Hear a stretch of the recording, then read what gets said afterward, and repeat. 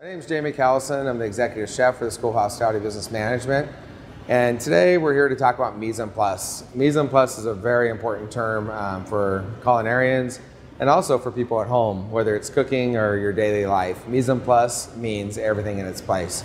And so when we're getting ready to do a recipe, it's important that we have everything cut, everything organized, and also everything put together in the same order that we're going to cook or prepare that item.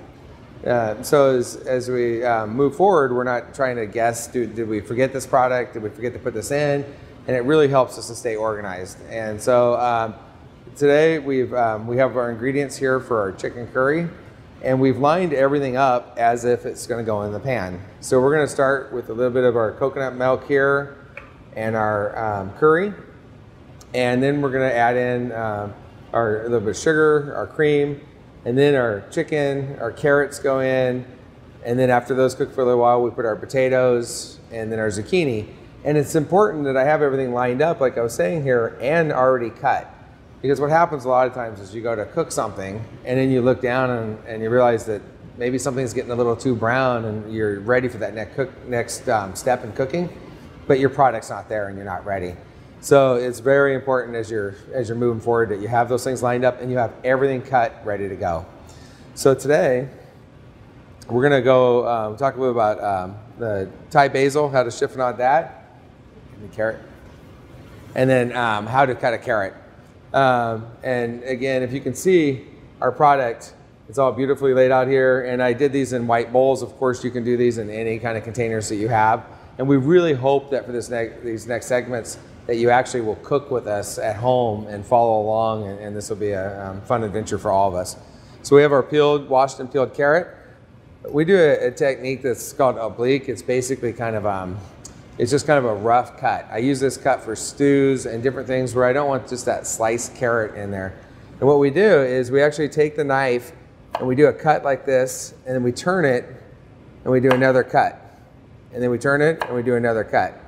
And we keep on, so we're basically turning like this and going back and forth. And if you notice, you know, while I'm doing that cut, I've talked about this in my other demos before, but I'm using the claw. So I'm definitely holding the knife correctly and really making sure the knife, I'm not gonna slip here. So we just turn.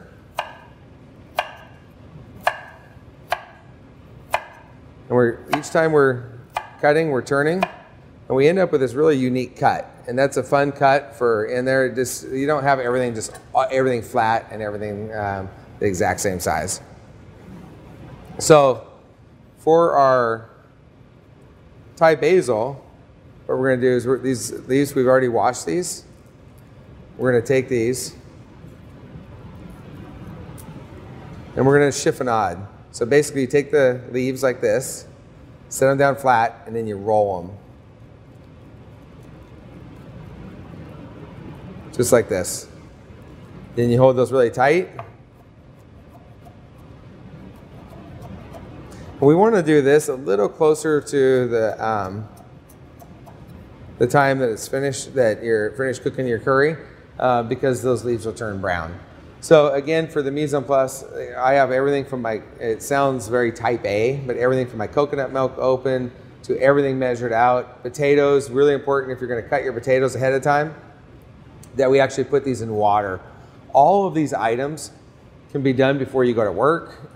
Really, this stuff can all be done before you go to sleep at night, and then you wake up the next morning, go to work, and you come home, and everything's prepared.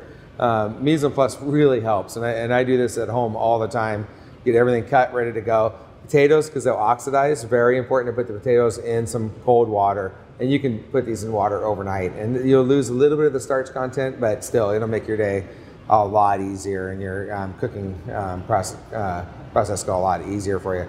And I always believe in cooking should be fun. I've been cooking professionally for 35 years. I still love it, and I think I still love it because I organize it in a way that I make it fun.